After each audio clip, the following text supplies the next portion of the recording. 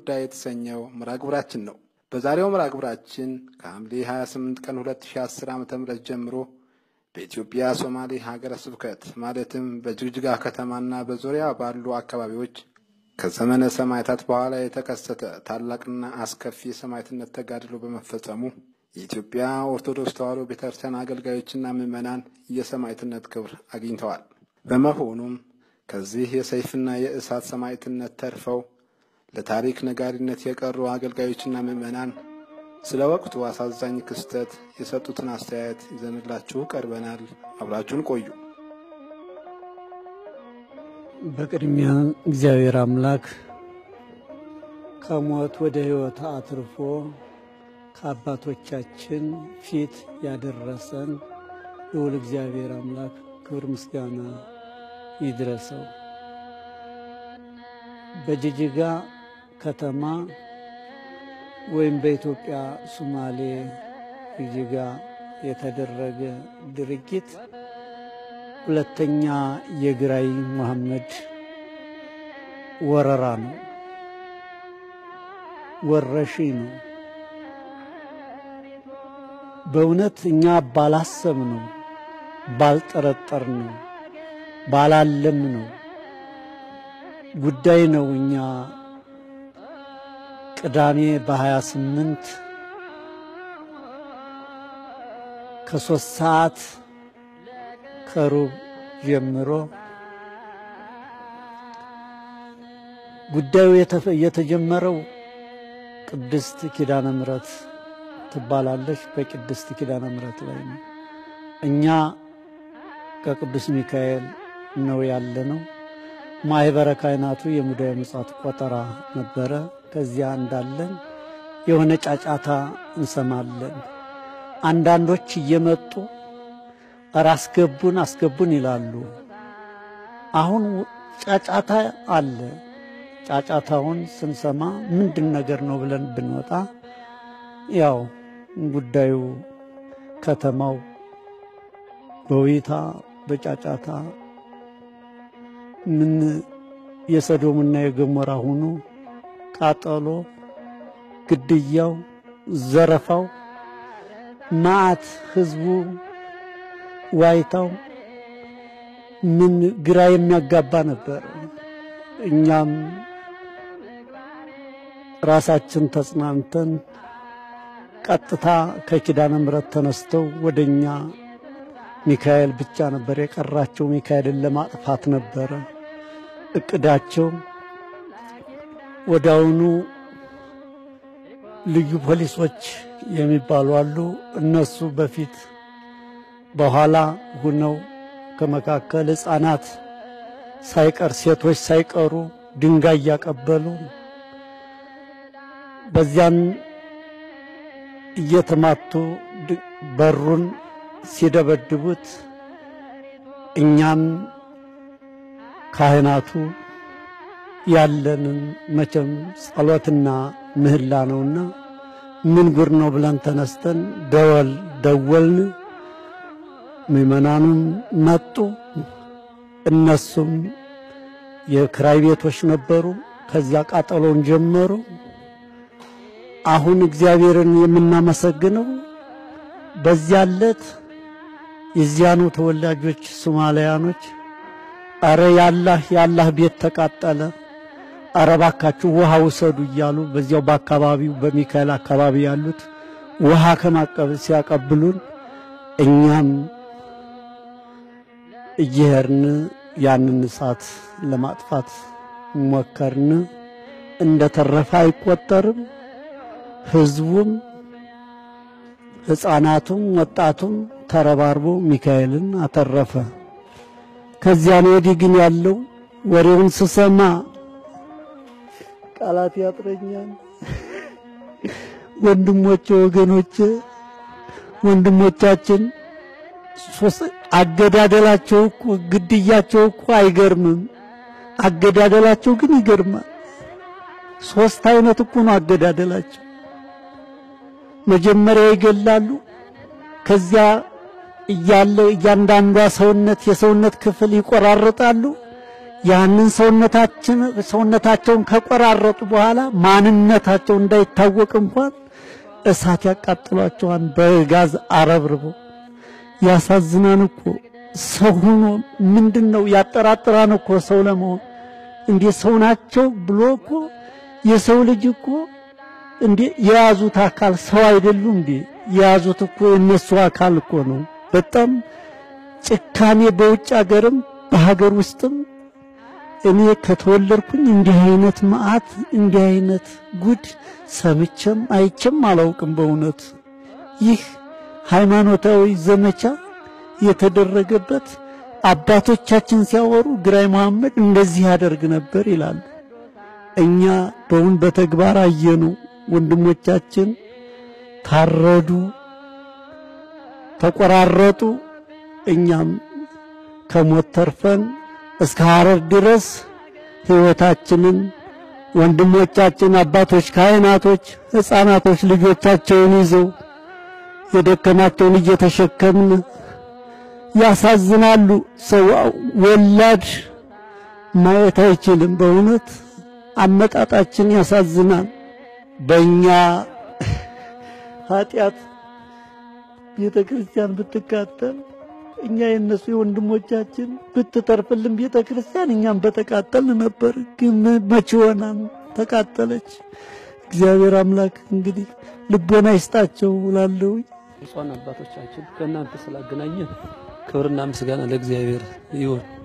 እኔ እንግዲህ 30 ዘመናት ይሆነናል ማለት ነው እያስጠጋን ነው። ብዙ አባቶች እዚያ ይኖርነው ጠቅላላ ከ40 ከ50 ዓመት በላይ ብዙ ወልደናል። ጠቅላላ ህጋውያን ነው ካህናቱ በሙሉ እዚያ ያለ እና ቤተክርስቲያኖች ትንሽ ተሻሽለው በልማትም ራሳቸውን ችለው የኛን ኑሮ ለማሻሻል የተቀን ሰበካ ጉባኤው ህዝቡም እየጣረ እየጋረ በሰኔ ሚካኤል ላይ ብፁዕ አባታችን አሉ። በመካከላችን የሳቸው ጸሎት የሳቸው በረከት እሳቸው ቅድም ሲነግሩኝ ውስጤ ሲያለቅስ ነበር። ትኬት ቆርጬ ነበር ሊመጣ ልጆች አሉ። ግን ፕሮግራሙ በዚህ ቀን ነው ሲባል ሰረዝኩት። እንኳን አልመጡ። እግዚአብሔር አዳናቸው። ተከላት የለፋላት ቤተክርስቲያን እሳቸው ቢኖሩ ህዝቡ ወደ አቀጠ ሁሉም ያልቅ ነበር። ስለዚህ እኛ አሁን ደመ ሰማዕታት ነው የሆነው። እኔ የሚገርመኝ ጅጅጋ ብቻ አይደለም በአንድ ከተማ ቢሆን የተለየ ልዩ ኃይሎች ነው ምን ነበር። በአንድ ከተማ አይደለም 3 ሰዓት ከሰዓት ቀርብ ላይ ነው ጩኸት ተሰማ። ጩኸቱ ድብልቅልቅልቅ ይላል። ኧረ ምንድነው ብለን ስንነሳ ጠቅላላ በዚህ በልዩ ኃይል መኪና ነው የሚጫኑት። ደንጋው የኮሊስቶን ድንጋይ ነው የሚመጣው። ለካ ኪዳነ ምሕረትን አጥቅተው ወደኛ ነው የመጡት። ንብረት ሀብት የሚባል ህዝቡ እዚያ በፍጹም የለውም። ምን ነገር የለውም። አንዳች ነገር የለውም። ብፁዓን አባቶች የምታዩት ሊሆን ይችላል። ምን ነገር የማልቋል መነሻም የለውም። ሰው ደቋል በየቦታው ራሱ ማለት ነው። ከዚህ እስከ ጎዴ ድረስ በዚያች ደቂቃ ባንድ ደቂቃ የተነሳው ሁሉም ማለት ነው። ስለዚህ ጠቅላላ ወደኛ ሲመጡ ሩጡ ተባለ። ቤቱን መዝጋት ጀመሩ። በሩ ወደ 4 አይነት በር አለው የሚካኤል መግቢያ መውጫ። ካህናቶች ነው ነበርን ዱላ ይዘን በዚያ ስነድ በዚያ ሲመጡ በዚያ ሲሉ በሩ አልሰበራል። ስንታገል ከዚያ ነው ኋላ ጥሰው ለመግባት ሚካኤል ነው የቀራቸው። አርሴማን አቃጥለዋል፣ ኪዳነ ምሕረትን አቃጥለዋል፣ ተክለሃይማኖትን አፈርሰዋል፣ ጊዮርጊስን ዘርፈዋል፣ ጨርሰዋል። ስለዚህ ማይ አቃጠሉት መደበሩ ፊት ለፊት ያ ሲቃጠል እነሱ ሊገቡ ነው። ከዚያ ሞላ ደወል መደወል ጀመረ። ከዚያ ትልቁም ትንሽ ወገቡን እየታጠቀ ተነሳ። በጣም ብፁዕ አባቶቻችን የሚገርማችሁ መደብሩ ተቃጥሎ ማለት ነው። ሰፈር የነበሩ ሶማሌዎች ውሃ ያቀብሉ ነበር ለማጥፋት። ሰፈር የነበሩ እኛን የሚወክሉ አይደለም። ገባ በእኛ በኩል ገባ ሰተት ብሎ ትልቅ ገጀራ ይዟል። እኛ ሶማሊያውያን ነን ኢትዮጵያዎች አይደለም እያለ አሁን እሳቸው እንደሚሳሉ አክብር እያለ ይገባ። ህዝቡ ይተርፋል ተብሎም አልታሰበም። ቅዳሜ ዕለት እነሱ ታግተው ነው ያሉት። ታይዘው ማለት ነው የተክለሃይማኖት አስተዳደርና እሳቸው ታግተው ነገ ነው እንገድላቸው፣ ነገ ነው ሰይፉ፣ ዛሬ ሌላ ነው ተብለው እሁድ ዕለት ልንገደል ነበር። መከላከያው ገብቷል ደርሷል ያለው ዙሪያው። ግን እኛ በቁጥጥር ስር ሆነናል። እኛን መደራደር ያደረጉን እኔ ካልፈቀድኩ አይገም ተባለ። በዚያ ዙሪያ ላይ እንዳለ እኛም ጨለቀን። ሰው እየወጣ ነው በእግሩም ይወጣል ወደ ጭናክስ ወደ ኦሮሚያ ክልል። እኛ ልጆቻችንን እንዴት ይሁኑ ወዴት እንል 3-4 ቀን ቤተክርስቲያንን እኛ እነሱ ተተን ይሞቱ ብለን እና እኛ ምንም ዋጋ የለንም ተስፋ ቆርጠን ተነስተን መጥተናል ዛሬ። ስለዚህ ይሄን ያደረገ አምላካችን ብዙ ወንድሞቻችን ብዙ አባቶቻችን ከኛ ቢለዩ አሙማታቸው ደግሞ ይሰቀቃ አሙማት በእሳት እያቃጠሉ ስለዚህ እግዚአብሔር አድርሶን እዚህ መጥተናል። ተጨንቀን የመጣነው ሌላውን አልመጣንም። ቤተክርስቲያን ረግጠን አይደለም። ህዝቡ ጥሎን ወጣ። ልጆቻችን አለቀሱ፣ አስቸገሩ።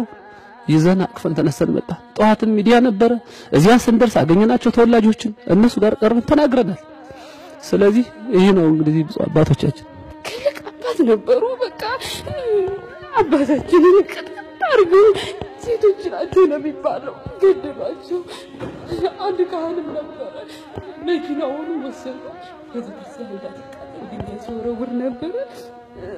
እሱንም በቃ መልኩንም መለየት አይቻልም። አቃጥለው ገደሉት። ቤተክርስቲያኑም ብትዞሩ የእመቤታችን ስዕል በቃ ተቀዶ ነው የምታዩት።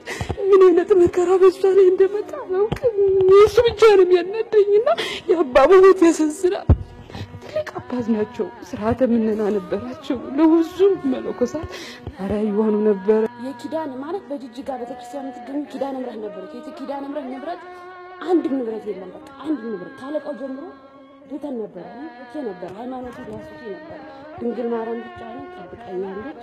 ይሄን እንድናገር ፈቅዳ ሊሆን ይችላል ያው ቀውሱም የተፈጠረው አጠቃላይ ያው ኡጋዴን ባለው ዳር እስከ ዳር ነው። አዋጁ አንድ ነው። በጅጅጋ ብቻ የሆነ ሳይሆን በዋርደርም ያሉት በደጋሃቡርም ቀብሪ ዳሃርም ሽላቦም ጎዴም ቀላፎም አንድ ነው። አደራረጋቸው አንድ ነው። ምንም አሁን እዚህ ጋር እንደዚህ ነው እዚህ ጋር እንደዚህ ነው ምንም አንድ ነው። ተማክሮ የተደረገ አዋጅ ነው በቃ እና በጣም አሰቃቂ ነው። ይሄ ሁሉ ከምን የተነሳ ነው በየበራሲ ሳስበው ሰዎቹ ሲናገሩም ሲያስቡም ሲያወሩም ከኛ ጋር ሲገናኙ ኢትዮጵያዊነት ስሜት የላቸው። ከኢትዮጵያ አይደለም ማለት እኛን አበሻ ነው ማለት እኛ ኢትዮጵያዊ ነው እነሱ ኢትዮጵያ የሚኖሩት ኢትዮጵያ ነው ግን ኢትዮጵያዊ የኢትዮጵያዊነት ስሜት የላቸው። በቃ ክላክስ እየነፉ እያሸበሩ በላይዟቸው እያሉ ድንጋይ የሚወረውረው በጥይት አሁን ፓትሮሉ ቀርቦ ይሄ ራሳቸው የልዩ ፓትሮል ቀርቦ ሲጫንበት ሲጭኑ አለ በሙሉ ተቀርጿል። መረጃው አለ። አንድ ከተማ እንደዚህ ደመሰሳል። እንዴት አርገውስ ቢያስፉት ነው? እንዴት አርገው ቢዘርፉት ነው? ፍራሽ ወስዶ ወይ ብርጭቆ ይቀራል ወይ ብርጭቆ ወይ ጀሪካን ይቀራል። እንቱኒ ካርቶኑ ብቻ ነው ምንም የሌለው። ያን ሌላውን ወስደው ካርቶኑ ነው እንታይ ከተማው ላይ ሲታይ አሁን በቃ የተቀረጸው ስታይ እንደዚህ ወድቆ ያለው ይሄ ግፋፈው ምናምን ነው። መኪናው ተዘጋጅቷል። የኛ ልጆች መኪና ያለውን በደና ቀን ያፈሩት የነገዱትም አይሱዙም የሆነ ኤፍኤሰር ባጃጅ ፎርስ ጥቅልል አድርገው የት እንደወሰዱት እለውይዝ እስከ መኪና እስከ ምንም እስከ ሴት ነው ባዶ ጀር። ስለዚህ ይሄ ወረራው በጣም የሚከብድ ነው በእውነት። ድሮ የወዲት ጉዲት ግራኛ አይመድ ይባላል። እኔ ግን ያው አንድ ክልል ሊሆን እንጂ ኢትዮጵያን በሙሉ ባለማዳረሱ እንጂ ከዛ የባሰ ነው። ያኔስ አልፎ ቤተክርስቲያን ላይ የሆነ ነበር። ይሄ ግን እንዲሁ ዝም ብሎ አመድ መቱን ማለት ነው። እንደገና ደግሞ አሁን አባቶች እንዳሉ መደጋገም አይሆን እንጂ ያገዳደላቸው ሂደት በጣም የሚዘገን ነው። አንድ ዜጋ የማያደርግ ሰው የሆነ ሰው በሰው ላይ ሊፈጽመው ሊሞት ይችላል። አንድ ሰው ሊገዳደል ይችላል፣ ሊጎዳዳ ይችላል። ግን ከገደሉ በኋላ ቤንዚል አርከፍክፎ እንደገና ማቃጠል እኔ በጣም ኢትዮጵያ ላይ ይፈጸማል ማለት በጣም እኔ እንጃ በጣም የሚቀፍ ነገር ነው። ሰዎችን አሁን የሳያቸው ሰው ናቸው አይደሉም ብዬ ለመጠራጠራለሁ። በእውነት መናገር ያቀተናል።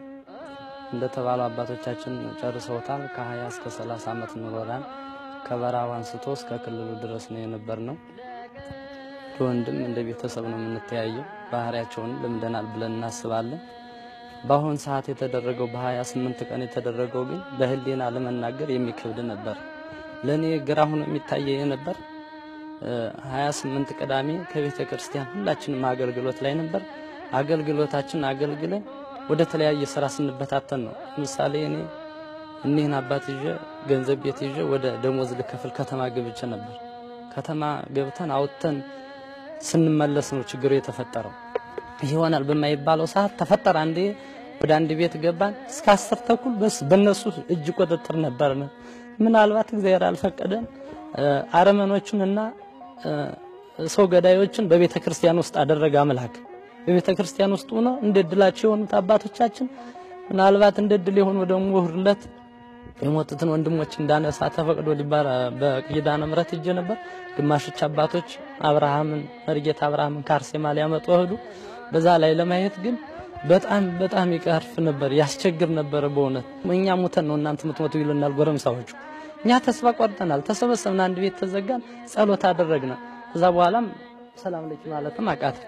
አንዴ ሁላችን የለት ተቅላላ ወዳሴ ማርያም ሶስታችን መነኩስ ሁለት መነኩሶች አሉ እኔ ጋር ሆነን ጨረስን ተረጋግተን ተጨረስን ከዛ በኋላ ግን አቃተን በቃ ምን እንዴት እናድርግ በእነሱ እጅ ቆጠጠርና ከዛ በኋላ እንደድል ሆኖ መጨረሻ አራተኛው ቤት ላይ ደረሱ ገቡ ያለውን ጎረምሳውን ተቅላላ በጥፊ በርግጫ ይያሉ ሞባይላቸውን ቀሙ ንብረታቸውን ቀሟቸው ሶስቱን ካህናት ሳይነኩ ልብሳችንን ሳይዳስሱ ቀና ብለው ሳያዩ በሰላም ተርፈን 10 ሰዓት ተኩል ሲሆን ሚካኤል ላይ ገባነ ማለት ነው እና የዛን ሰዓት የተፈጠረው ሰዓት በእውነት አስቸጋሪና ለሰው ለህሊና የሚከብድ ነበር የሚገርም የሚካኤል የጅጅጋ ብቻ አይደለም ተቅላላ ወረዳ ቀበሌ ዞን የሚባለው ተቅላላ ይጮህ ነበር በዛን ሰዓት አንድ ሰዓት 3 ሰዓት ጀመረ እስከ 12 ሰዓት ድረስ የሰው ግድያና የቤት መውደም ነበር በቃ ተቅላላ አስፋልቱን ስታዩት ማለፍ የሚያቀጥበት እንዴት እንሄድ መስታወት ተሰብሮ ነው እኮ ገንዘብ ገብቶ ሰብሮ ገንዘብ ይዞ መሄድ ምን ችግር አለ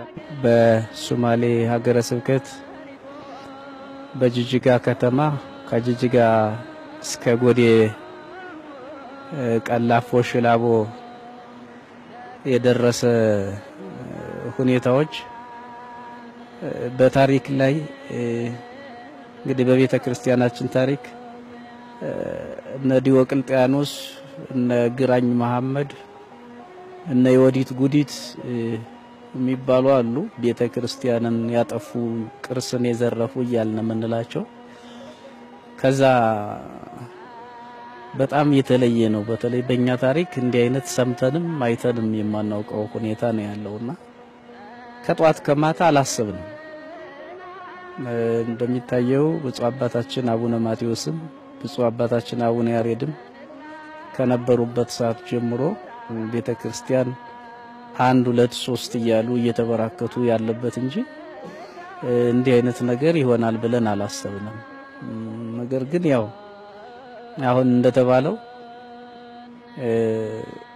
ሰዓቱ ቀኑ ታቅዶ ስልጣና ተሰጥቶ ተደራጅቶ የሆነበት ምክንያት ነው እንግዲህ ጉባኤ ቅዳሜ 3 ሰዓት የሰበካ ጉባኤ ስብሰባ አለ እንደኛ እንደ ካቴድራሉ በዚያ ሰዓት የተወሰኑት ሲመጡ የተወሰኑት አልተመቻቸውም ለሌላ ሰዓት ብለን ቀጥረን እዛው እንዳለን ነው ጫጫታው የተሰማውና ወጣ ስንል ልጆች ናቸው ድንጋይ እየወረወሩ የሚያልፉት ካለፉ በኋላ በሩን አጥብቃችሁ ዝጉ ጥሩ አይደለም ያለው ሁኔታ ብለን በር ዘጋን ከዚህ በኋላ ያለው በጣም አስደንጋጭ በመኪና እየሞላ ነው የሚመጣው ክላሲካል ነው አላሁ አክበር የሚል አዋጅ አለው ሁሉም ታጥቆ የተነሳበት ጎመድ ገጀራ ሴት ሳይቀር ቢላዋ የሚወረውሩት ድንጋይም ሳይቀር በመኪና የሚቀርብበት ነበር የሚወረውሩት ድንጋይ ዝቅተኛ መኪና አለ በዛ ቀርቦ ነው የሚዋጉበት እኛም ለተወሰነ ሰዓት በድንጋጤ ይመለሱልናል ብለን ሞከረን ነበር አልቻለም በሩ እንኳን እምቢ ቢላቸው በመኪና ነው የገፍተው ይጣሉት አሉ ከዚህ በኋላ በአራቱም ማዕዘን በውጭ ልዩ ፖሊስ መሳሪያ አጥምዷል በውስጥ እነሱ በቃ በሁከት በጩኸት አላሁ አክበር በማለት ያው አሁን ከተደረሰበት ደረጃ ደርሷል በተለይኛ ምስራቅ ፀሐይ ቅድስት ኪዳነ ምሕረት እንግዲህ እንደሚታወቀው ወደ 13 ክላስ ከ1 እስከ 8ኛ ክፍል ትምህርት ቤት ያከራየው ነበር እሱ ከነ ኮምፒውተሩ ከነ ጽፈት ቤቱ እንዳለ ወድሟል 13 ክፍል የንግድ ድርጅቶች አዲስ የተሰሩ ጥሩ ለቤተ ክርስቲያን ገቢ የሚያስገኙ ነበሩ እነርሱም እንደዚሁ ዘመናዊ ቢሮ ሰርተን በቅርብ ጊዜ ነው የገባንበት 6 ክፍል ቢሮ ሰርተን ያው እሱም እንዳልሆነ ሆኗል አጠቃላይ ቤተ ክርስቲያኑ መንመራ ጵጵስናውን ጨምሮ ከሌሎች ሀገር የተሻለ መንመራ ጵጵስና የሚባለው እንዳልሆነ ሆኖ ይገኛል ያልደነቀንም ደግሞ ለሰዎች የሚሰጠው ጨካኔ ነው ሶስት አይነት አሟሟት ነው የሚሞቱት ሰዎች። አንደኛው ይገደላሉ፣ ከተገደሉ አካላቸው ይቆረጣል፣ በሶስተኛ ደረጃ ይቃጠላሉ ማንነታቸውን እንኳን ለለመየት እና ይሄ በጣም ጭካኔ የተሞላበት በሰው ሀገርም እንዲህ አይነት ነገር ያልሰማነው ነገር ስለሆነ ለኛ በጣም ታላቅ አሳዛኝ አስደንጋጭ ተስፋ አስቆራጭ ሆኖ ነው ያየሁት። ተስፋ አስቆራጭ እኔ በህልሜም በውኔም የሚመጣበት ጫጫታ ይመጣ አይኔ ግጥም ሲል ያ የነበረው ሁከትና ጨዋታ የነበረው ጫጫታ አላሁ አክበር በል በተለይ እኔ ማተቤን መቁጠሪያን ሲበጥሱት ቀሚሴን ሲከፍሉት ሱሬን በጣጥሰው እንዳለ ሁሉንም ሲወስዱት እዛ በኋላ ተነስቻ መልጣለሁ ስል ጋንጄን ሲመቱኝ ከዛ በኋላ ጋዝ ሲያርከፈክፉን ምን እንዳስነሳኝ ከዛ በኋላ አላውቅም። አምላክ ጥበቡ ብዙ ነው። የምናልባት በምን መልኩ እዚህ እንደዳንኩ ይገርመኛል። ሞቶ የተነሳ ሰው ያወራው እንዳለው ነው የሚሰማኝና በጣም ያለው ነገር ከባድ አስከፊ ነው። ሰው ሞቷል እንደምለን ሌሎችም ጓደኞችም እንደሞትኩ ነው ጥለውኝ ሄዱት። ሰውም ሞቷል ተብሎ ነው እንትን የተባለው። ነገር ግን ከሪፈራል ሆስፒታል ወጥቼ ስመጣ ሁሉም በልቅሶ የተሞላበት ሁኔታ ነው ያለውና የኛ ተቆርጦ የሞቱ ማንነታቸውን ለመለየት የተቸገርንበት ገለው ሲያበቁ እንደገና ወደ እሳት የሚጣልበት ወደ ቤተክርስቲያኑ ነዳጅ ተርከፍክፎ ሲቃጠል ወደዚያው ወስዶ የማገዷቸው በማግስቱ ደግሞ መተው በራሳቸው መኪና ጭነው የደፉበት የማይታወቅ እኛውን አገልጋዮቻችን ነው ገሌ ግን ነፍስ አውጭኝ ብለው ቤተክርስቲያን የምንት ቦታ ነው ቤተክርስቲያን ከገባን ማንንም አይነካንም ማንንም አይደፍረንም ብለው በሩጫ የገቡት ሁሉ ሰዎች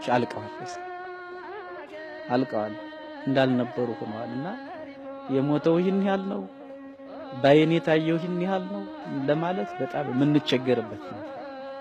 ለምሳሌ መርጌታ አብርሃም አሁን ከሞቱበት በካባቸው ነው ተለይተው እንዲ ተገላውጦ አስከሬኑ የተገኙት። እንግዲህ በጣም ከባድ ሁኔታ ነው። አባቶቻችን ጸሎታችሁ በረከታችሁ አድሮብን እኛ ከሞት ተርፈን እናንተም ቡራኬ ለማግኘት በቅተናል። አምላካችን ክብር ምስጋና። ህዝቡ ተስፋ በመቁረጥ ወጥቷል፣ ተጠቅልሎ ወጥቷል። ያ ህዝብ ወደዛ የሚመለሰው ደግሞ እነሱ ከዛ ቦታ ላይ ማንነታቸው ተዘርዝሮ በስርዓት አመኔታ እንዲጣል ተደርጎ አካሄዱ ካልሄደ ሰው ተመልሶ ሊያምናቸው ማለት እኔም አላምናቸው። ወደፊት ያለው የሚመናን ኑሮና የቤተ ክርስቲያን ጉዳይ በሶማሌ ያለው እንዴት ይሆናል ነው አስወቴ። አሁን የኛ መውጣት አይደለም እኮ የሚገርመው ወደፊት እንዴት ይሆናል ነው። ህዝብስ ቤተክርስቲያን ያለ ህዝብ አትኖር እንዴት ይሆናል? ስለዚህ ለነሱም ጸሎት ያስፈልጋቸዋል። እያንዳንዱ ወገን ጸሎት ያስፈልጋቸዋል። ለሞቱትም ነፍሳቸውን ይማር፣ ላሉትም ደግሞ ህይወታቸውን መታደግ ይገባናል። እያንዳንዱ የሚመናን ወገን ለዚህ ያልሆነ ለመቸል እንደርስላቸው ነው። ስለዚህ ስለተፈቀደልኝ የተከበራችሁ አይንተ እግዚአብሔር ካህናት ዲያቆናት እግዚአብሔር አምላካችን ለሞቱት ረፍተ ነፍስ ሰጥቶ ገነት መንግስተ ሰማያት ያወርስልን። እናንተንም ደግሞ እንኳን እግዚአብሔር ከሞት ከአደጋው አተረፋችሁ። ቤተክርስቲያን መቼስ በየዘመናቱ ሁሉ እንዲህ አይነት ፈተና ሲገጥማት ቆይቷል። ያሁኑ ደግሞ በጣም የከፋና የከበደ ትልቅ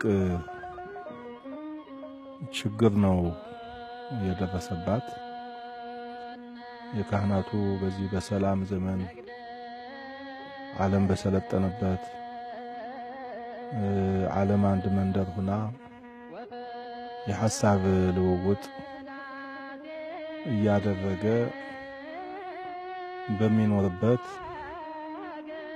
በጭፍን አስተሳሰብ ተነስቶ ካህናትን ማረድ ምዕመናንን ማረድ ብሎም ከገደሉ በኋላ ደግሞ በቤንዚን አርከፍክፎ ማቃጠል ይህ ያው የሰይጣን ሥራ ነው። መቼም እግዚአብሔር ያደረበት ሰው ራሱን ይጎዳል እንጂ ሌላውን አይጎዳም። የእግዚአብሔር መንፈስ በውስጡ ያለው ሰው ለራሱ መከራ ይቀበላል እንጂ በሌላው ላይ መከራ አያደርስም እና በጣም ያስለቅሳል፣ ያሳዝናል። በወገኖቻችን በክርስቲያኖች የደረሰው ሁሉ የሚያሳዝን ነው፣ የሚያስለቅስ ነው። ነገር ግን ጠባቂው እግዚአብሔር ስለሆነ ጠባቂ በከንቱ ይተጋል። እግዚአብሔር ሀገርን ሕዝብን ካልጠበቀ ጠባቂ በብቻው ኃይል የለውም እና እንግዲህ እግዚአብሔር እናንተን ለምስክርነት አትርፏቸዋል። የሞቱት ወገኖቻችን ደግሞ ካህናቱም ምዕመናኑም ወደ እግዚአብሔር ሄደዋል። በአደጋ ያሉም ደግሞ አሉ። እንግዲህ እግዚአብሔር የራሱ ጥበብ ይኖረዋል፣ የራሱ ጥበብ ይኖረዋል እና በተደረገው ድርጊት ቤተክርስቲያን ትልቅ ሐዘን ታዝናለች። ለተፈጸመው በደል ቤተክርስቲያን አጥብቃ ታወግዛለች። አሁንም ቢሆን መንግስት ሊደርስላቸው ይገባል። መንግስት ትልቁ ኃላፊነት አለበት። ትልቅ ኃላፊነት ወስዶ የዜጎቹን ሕይወት መታደግ አለበት። መንግስት ሁሉም ማድረግ ይችላል፣ አቅም አለው እና አሁንም ደግመን ደጋግመን ነገም ዛሬም ለመንግስት ጥሪያችንን ማቅረብ ጩኸታችንን ማሰማት ዝም አንልም። እየወደመ ያለው የህዝብ ንብረት ነው። እየተቃጠለ ያለው የህዝብ ሀብት ነው። የሀገርም ሀብት ነው፣ የወገንም ሀብት ነው። እየተቃጠለች ያለችው ደግሞ ቅዱስ ቤተክርስቲያን ናት። እንዳለ በሙሉ በሶማሌ ክልል የኦርቶዶክስ እምነት የለም ማለት ይቻላል። አብያተ ክርስቲያናቱ ከዳር እስከ ዳር ጥንታውያን ሁሉ ተቃጥለዋል።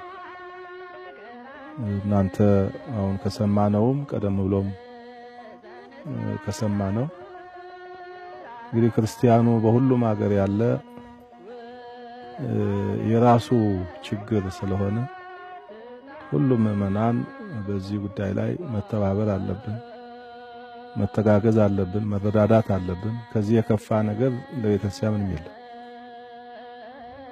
ዘመናችን ክፉ ነው።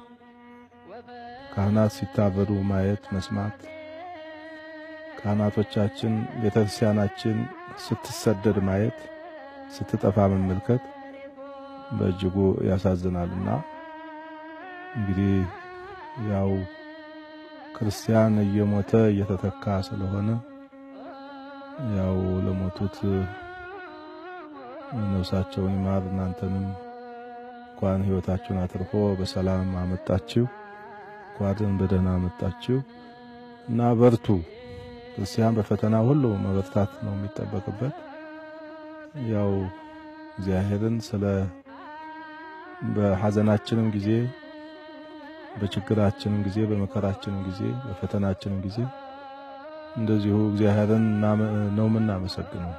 ሌላ ምንለው ነገር የለም። ኃይላችን እሱ ነው፣ ተስፋችንም እሱ ነው። የክርስቲያን የቤተክርስቲያን ተስፋዋ ራሱ ባለቤቱ መድኃኔዓለም ክርስቶስ ነውና እግዚአብሔር ይህንን መከራ፣ ችግር፣ ጭፍን አስተሳሰብ የወለደው ጉዞ እግዚአብሔር ያስወግድልን፣ ከሀገራችን ያርቅልን። እግዚአብሔር ይህንን ለፈጸሙት ሰዎች ደግሞ የሚያስተውል ልብ ይስጣቸው። ቤተክርስቲያን መከራውን ተቀብላ ክፉ ላደረገባት ስለምትጸልይ ማለት ነው። እና እንኳን በሰላም መጣችሁ። እንግዲህ በሁሉ መጽናት መበርታት አለባችሁ። ክርስትና ምን ጊዜም ያው ፈተና ነው። የመስቀል ጉዞአችን እስከ መስቀል ነው፣ እስከ ቀራንዮ ነው፣ እስከ ጎልጎታ ድረስ ስለሆነ እንግዲህ በእምነታችን መጽናት ያስፈልጋል። በእምነት ምክንያት መታረድም መሞትም መቃጠልም ደግሞ ሰማዕትነት ነው። በአንድ በኩል ሰማዕትነት ነው። እነዚህ ወገኖቻችን የሞቱት ካህናቱም ምእመናኑም በዚህ በ21ኛው ክፍለ ዘመን ሰማዕትነት ተቀብለዋል። ሰማዕትነት ተቀብለዋል እና እንግዲህ እኛም የክርስትና ኑሮ ራሱ በሰማዕትነት የምንኖረው ስለሆነ ተስፋችን በዚህ ምድር ሳይሆን በሰማይ ስለሆነ ተስፋ የምናደርገው መንግስተ ሰማያትን ነው። ሆኖ ግን እንግዲህ ቤተክርስቲያን ባላት አቅም ለልጆቿ ትጸልያለች። መደረግ ያለበትን ነገር ሁሉ ምእመናንን በማስተባበር ለምእመናን በማሳሰብ በመንገር በራሷም ሁሉንም ነገር ታደርጋለች። እንደ ፈረስን እንሰራለን፣ እንደ ጠፋን ደግሞ እንነሳለን። ግድ የለም ያህር የሚሰራው አይታወቅም። እንደዚህ እንደተጨቆን ሰይፍ እንደተሳለብን እግዚአብሔር ደግሞ ሰይፍ የሚያነሱ በሰይፍ ይጠፋሉ ነው የሚለው። ራሱ በራሱ እዚያው መልስ ይሰጣልና ተበቃዩ የአቤልን ደም የተበቀለ እግዚአብሔር ነውና ሁሉም ነገር ለእግዚአብሔር ነው የምንተወው። ሁሉም ነገር ለእግዚአብሔር ነው የምንሰጠውና እኛ ሰውኛውን ነው መናገርም መስራትም መረዳዳትም መደጋገፍም የምንችለው። ስለዚህ ቤተክርስቲያን በሁሉም ከናንተ ጋር ናት።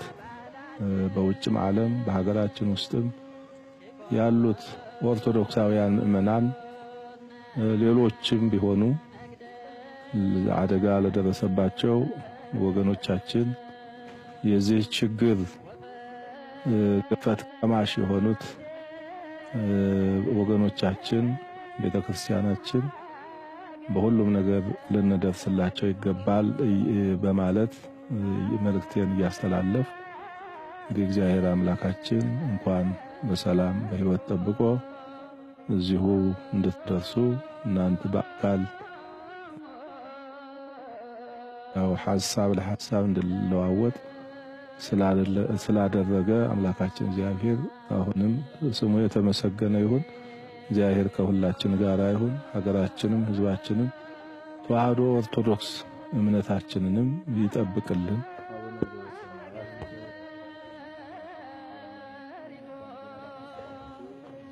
ተመልካቾቻችን ከጅግጅጋና ከአካባቢዋ የተሰባሰቡት አገልጋዮችና ምእመናን ብፁዕ አቡነ ዲዮስቆሮስ የመንበረ ፓትርያርክ ጠቅላይ ጽሕፈት ቤት ዋና ስራ አስኪያጅ እንዲሁም ብፁዕ አቡነ ማቴዎስ የኢትዮጵያ ሶማሌ ሀገረ ስብከት ሊቀ ጳጳስ በተገኙበት የወቅቱ አሳዛኝ ክስተትን በተመለከተ የሰጡት አስተያየት ይህን ይመስል ነበር።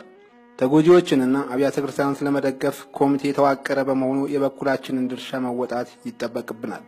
እንዲሁም በተቃጠሉት አብያተ ክርስቲያናትና በተጎዱት ወገኖች ስም በተከፈተው የንግድ ባንክ ሂሳብ ቁጥር 100025492298 አስተዋጽኦ ማድረግ የምንችል መሆኑን እየገለጽ በቀጣይ በሌላ ዝግጅት እስከምንገናኝ ድረስ ከሌሎች የኢትዮጵያ ኦርቶዶክስ ተዋሕዶ ቤተክርስቲያን ቴሌቪዥን መርሃ ግብሮች ጋር ቆይታ እንድታደርጉ እንጋብዛለን። መልካም ጊዜ።